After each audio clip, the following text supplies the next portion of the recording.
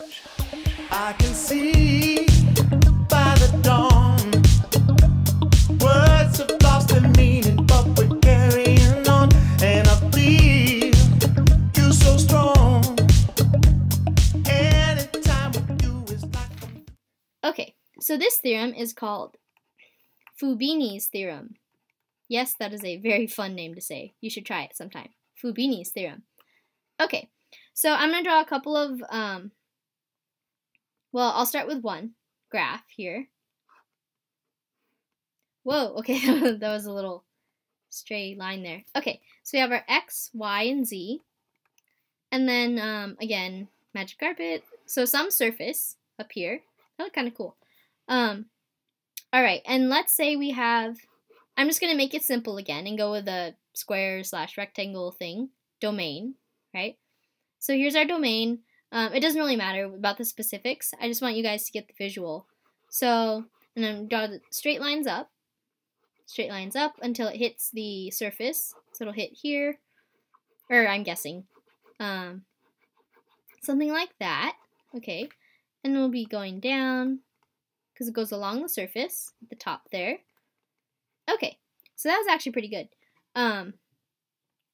Yes, so what we have is X going from A to B on the domain, and Y going from C to D. Okay, so this is our domain down here. So that's domain D. And then this is our f of x comma y. That's the curvature that you see here, the surface, right? So let's write out what we've been doing, like what we did on the last problem, right? So let's say we did A to B and then C to D, and evaluating the double integral. So that would mean C to D, the dy has to go first because it has to be on the inside, like the C to D, and then dx is on the outside to go with the A and B. Okay, so we did, by doing the parentheses and doing everything on the inside first, remember we held x constant, x was constant on the first step. So what that means graphically is that x is a constant. So x is anywhere, x is something like this, okay? That would be x equals like 2 or whatever it was, okay? So that's this line. So what that essentially does for the whole graph is it cuts a slice out of it, okay? And in retrospect, I probably should have drawn this like a loaf of bread because that just would have been really funny. But anyways, so do you see this slice in here that I just took out of the solid, okay? So this is when x is a constant. So x equals some constant, all right? So that slices through this whole solid, this whole volume here. So that's when x is constant, and then, so that's the slice that we get. That's the area of it, okay? And then, once we get our g of x, which is inside the parentheses, okay, so this whole integral on the inside turns into some function of x. And then what we do, the outside part, this is where that comes in. This is step 2, remember? So then we just do the normal like single integral thing. And what that does is add up all of the slices when x goes from A to B. Okay, so you can visualize more slices and more and more and more, and they're all combining and added up to form this entire volume. Okay, so this is the first part of Fubini's theorem, kind of. It's like half of it. Now I'll draw the second half. Alright, so I'm going to do my best to try to try to redraw something like that. Okay, so we have something like this and like that. And then our domain on the bottom here. Okay, I can already tell you this is not going to turn out the same way. Alright, hold on. Something like that and something like that. Okay, so we have our A to B, same diagram. Now we're just going to use a different approach. Okay, so, alright, give me some time here. I'm going to draw my graph. Okay, going straight up, hopefully. Whoa, that didn't even touch the line. Okay.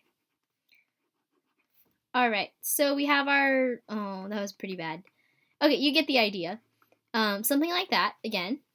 Okay, yeah, the first graph was a lot better. So there's that. And now this time, let's slice it the other way. So what if we were to change the intervals, or change the bounds, like switch their places? So that also means we have to switch the dy and the dx, because they have to follow the intervals that they correspond to.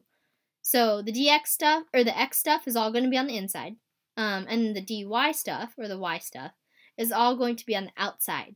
Okay, so now let's look at what our graph looks like when we do this.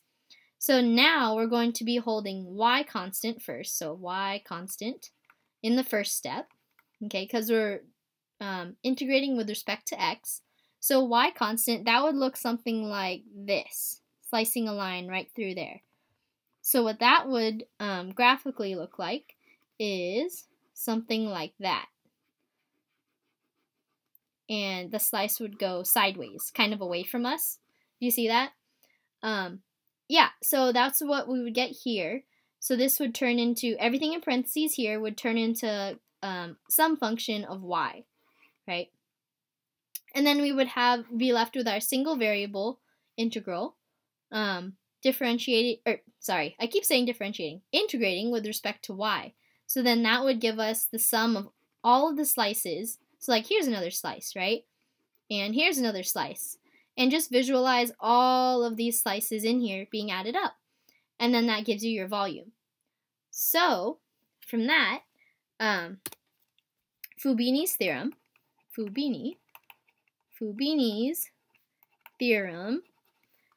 says that the double integral, or the volume is the same no matter which way you, which way you slice it, okay, first, basically.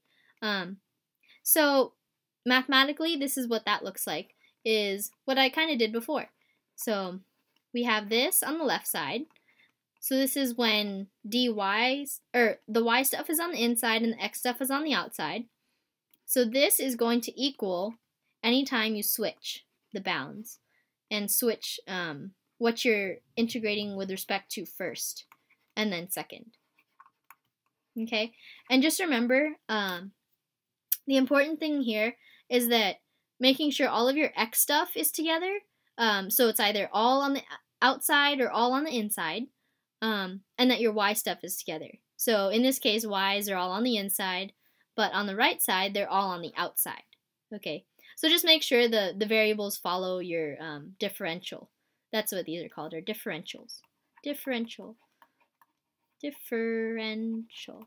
Yay, vocabulary in math. Okay? Alright, so now let's do an example of this. So let's say we're given 0 to 7 and then 1 to 4 of x squared plus y dy dx. Okay, so in this example, they just ask you to rewrite it. So rewrite by switching the variables, basically. By switching variables. So here we're just going to practice making sure that all the x stuff stays together and all the y stuff stays together. So this is our f of x comma y. So that's not really affected by anything. It just stays there. And all of this stuff on the outside, that's the part that we're concerned with. That's what switches around. So as you can see on the outside, the 0 and the 7, this interval here corresponds with x stuff. And the 1 and the 4, which are on the inside with the dy, that corresponds to y stuff. So if we switch these ones, then we basically just have to switch these as well. That's the whole concept behind this problem. So what we're going to end up with is 1 to 4. So this is y stuff, so y stuff has to be on the outside. And then we have 0 to 7, so then we have dx here.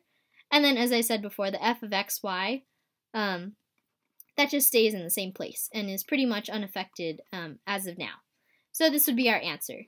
So basically, if you were to try to solve this problem, like solve it all the way through, you get the same answer from this original expression here as you would from this final one.